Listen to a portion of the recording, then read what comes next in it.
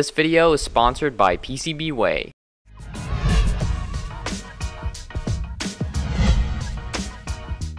What's up everyone, Max here. This time we're going to make an indoor/outdoor mini battery powered Wi-Fi security camera based on the ESP32-CAM Wi-Fi development board camera module, which will use a pretty sophisticated camera web server code equipping the DIY surveillance camera with a lot of functions and possibilities. So yeah, this camera can be accessed through its own unique web server and also saves video to an SD card. I'll also run you through most of everything you need to know to also succeed with a project like this. Without further ado, let's get things started. The ESP32 AI Thinker, a $9 development board camera module with its 2 megapixel camera sensor. At the back of the module is where you have the actual Wi-Fi chip, and at the front of the module is where you clip on the camera sensor. The chip even supports Bluetooth connectivity. It's equipped with 10 GPIO pins for various different sensors and other things you want to connect to it. It's also got an SD card port for saving captured videos and pictures. Just before we move on, let me introduce the sponsors of this video. PCBWay is a company who provides custom printed circuit board prototyping service, one of the only well-known PCB companies who also do 3D printing and CNC metal machining on the side. They also do PCB assembly along with free shipping. Get an instant quote, upload a file of your prototype to their website, select specifications, and order today from any one of their services. As a new customer, you get a free $5 coupon. A link is in the description below this video to PCBWay.com. Check them out. To program the camera board, we'll need to use an FTDI module, also known as a USB to serial converter, since the camera board doesn't have its own USB port to connect it up. Now let's hook up the FTDI to the ESP32-CAM. Here's a circuit diagram showing you the connections between the FTDI and ESP32. Once you've connected it like so, be sure to add a jumper between GPIO 1 and ground. This connection is important to program the ESP. Connect the FTDI to your computer. And right before uploading the code, always be sure to press the reset button. First, let me show you how it all works with a basic code called the camera web server. To get such code and its libraries, you'll first have to copy an ESP32 JSON link online and paste it in the Preferences tab in the Arduino IDE. Next, go to File, Examples, and under ESP32, click on Camera, then Camera Web Server, and it'll open up the example code. What you'll want to do first is select your camera model. Make sure you have commented all the camera models which you don't have and leave one of them uncommented. I'm using the AI Thinker. Next, type in your Wi-Fi credentials, including your SSID or network name and password. And be sure not to make any spelling mistakes. Make sure you have the following: board, partition scheme, and some other things I have selected like on my screen, and also select your COM port. Upload the code to the ESP32 module. Once it's finished uploading, unplug the jumper that you've connected earlier and press the reset button. It's important to press the onboard reset button before use. To access the web server, you need some sort of IP address, so open up the serial monitor, wait till it starts up until it gives you the IP address, copy it and paste it into your web browser, or just memorize it and type it into your phone's browser. Once the web server has opened up, it should look like this. There's one panel of camera settings, a start stream button, get still button, and enroll face button at the bottom. Next, we'll upload the final code, which includes a whole lot of new features and allows you to save video to an SD card. Connections from the FTDI to the ESP of course stay the same. When it comes to picking the right cable, choose one that is of higher quality and one that delivers the most current. Once again, right before uploading, check that you have this jumper connected and that you press the onboard reset button to set the ESP32-CAM into flash mode.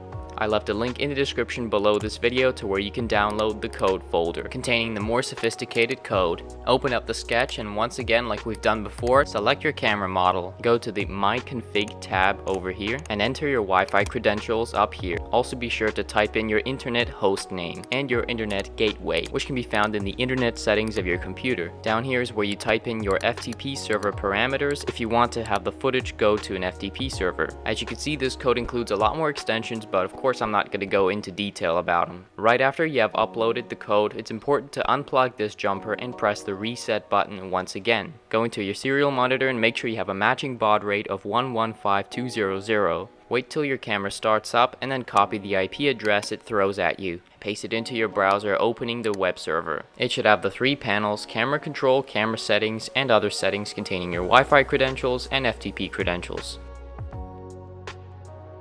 Pressing the start stream button, I appear, oh hi there, and it seems to work pretty well without any lag. You're even able to control the onboard LED flash. If you're not into using an FTP server to transfer video files over the internet, you can just unclick the SD card and plug it into your computer to view the raw files there. But to then view the recorded MJPEG files, you'll need to convert them into MP4 videos. So now it's time to make the final camera in which the ESP32-CAM module will be sitting in. First step in making the security camera is to allow the ESP to connect to an external antenna. To do that, we'll need to desolder the 0 ohm resistor connecting to the onboard antenna and instead resoldering it this way so it's connecting to the external antenna port. And trust me, this is one of the trickiest steps in assembling this security camera, but having done this, it makes a huge improvement in signal.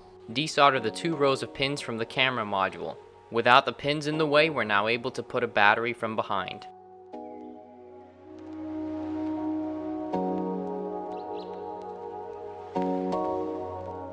Glue on one of these 1-cell charging boards onto your 3.7 volt lithium-ion battery. Then connect up the battery to the board accordingly. Make sure you solder the battery wires to where it says B+ and B-, also known as the board's battery terminals. Connect a couple of wires going from the camera module to the charging module with a switch.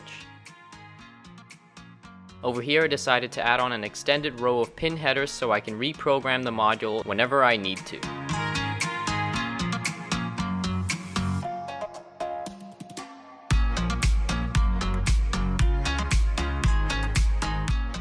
Next, you're going to make the case for the security camera's hardware. I chose the flat PVC enclosure as my first case for the security camera. And while things seemed to be going well until I realized that the shorting of the camera module's input pins by the battery's case had actually fried the charging module. Since these things only cost about $1, it wasn't a huge loss, though I did learn from my mistake. After replacing the charging board, I decided to also add an LED to the input terminals of the ESP32-CAM, also adding a 220 ohm resistor as there is a high power input. So now when you switch on the security camera, this LED indicates that it is active. Here's the security camera's circuit diagram. Thinking back about my previous mistake, this time I taped up the bottom of the battery and hot glued up any exposed camera module terminals and charging board terminals to prevent from any shorting. You can spray paint your case in whichever color you'd like. I chose white. Now it's time to fit all of the hardware into its case, while also bending the camera sensor's flex cable to fit in at the exact right spot.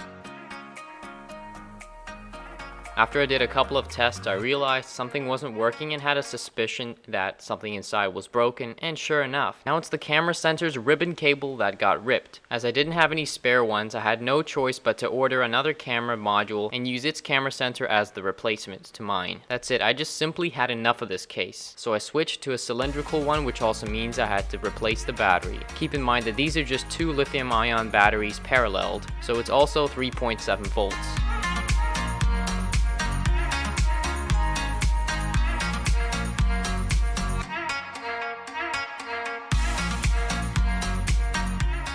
After having replaced the battery, this is how things are going to sit in this case. I'm going to mark out the areas where I need to drill.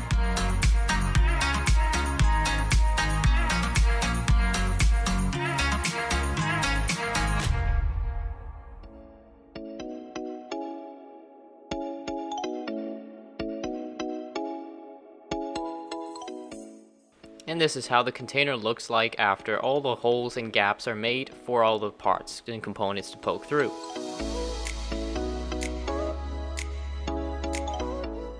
For your case, also don't forget to make an SD card slot cutout. Using a turpentine cleaning solution, you can clean off any of the marks created by the marker. With this case, I'm going for a black and clear kind of look, so I'm only sanding the back part for painting. If you want to be able to mount your security camera to something, then glue on one of these GoPro mounts. Now it's time to spray paint the back part of the case.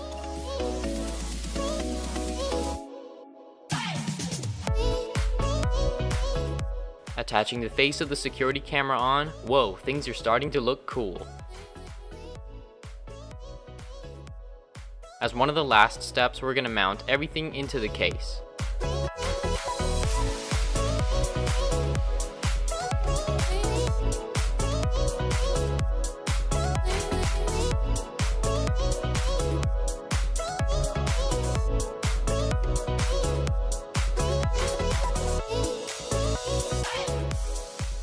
Wrap some electrical tape around the adjoining part of the case to keep water out, dust, and all sorts of other things. To protect the SD card slot from having any water get in, make a rubber plug to seal that point off. And you can even seal off the power port or charging port.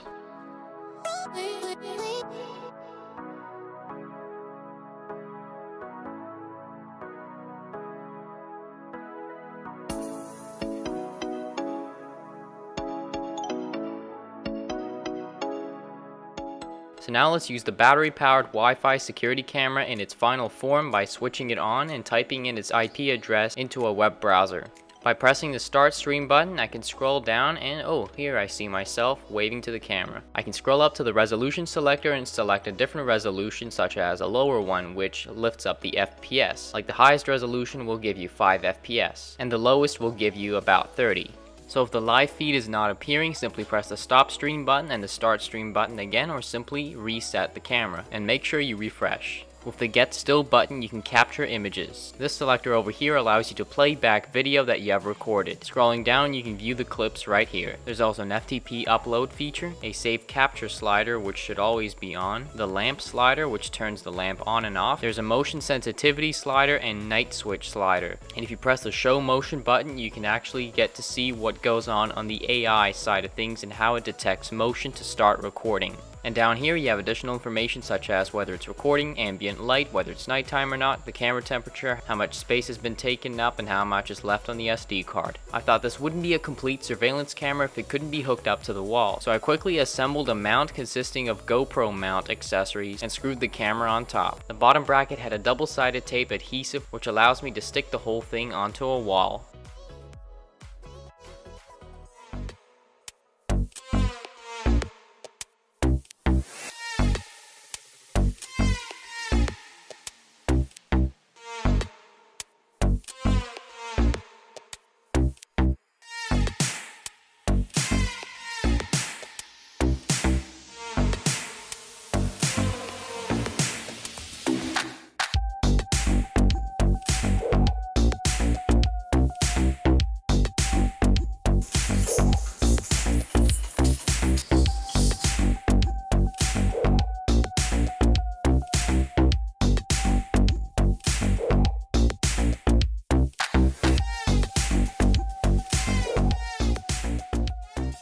So I thought it would be helpful of me to mention some more information about troubleshooting and general things you should know about the ESP32-CAM, also before you go out and make your own security camera. Do keep in mind that you can adjust focus on the camera sensor by simply turning the lens, and the inserted camera should either be an OV2640 or OV7670. To the ESP32-CAM you could also hook up an external lamp, PIR motion sensor, temperature sensor, and microphone. Check that you have formatted your SD card before using it in the security camera. The ESP32-CAM module can consume a lot of current in bursts, which means a certain amount of its features are being used at the same time and it requires a lot of power. So if you're going to use this security camera for long periods of time, it's best to keep it connected and plugged in. And yes, it's safe to keep it plugged in the whole time. About the software stuff, if you're getting something called a brownout error that can be seen in the serial monitor, that means your board is not getting enough current and you'll have to either change out the battery, or if you connect it to the computer, you'll have to find a USB cable that delivers more current. Since the security camera's recorded MJPEG files are not proper video files and can't be accepted by most media players, you'll have to convert them online into MP4 files. And if you get this error popping up, that means something happened to your camera sensor. It's either fried, the ribbon cable is broken, or it's just simply the wrong camera sensor. The only limitation I have with this security camera is that I cannot go anywhere in the world and view what's happening, or even to another local Wi-Fi network. To do that, I'd need to hook it up with something called Home Assistant, which I may cover in a future video. But if you can figure that out for your setup, then good for you. At the moment, you can get one of these camera modules for about 10 bucks, which makes it a good option. In total, this camera cost me about $12 to make. And if you didn't already have some of the parts and you're building this camera, then it may cost you anywhere from 12 to 20 bucks to make. That is still pretty cheap for such a security camera.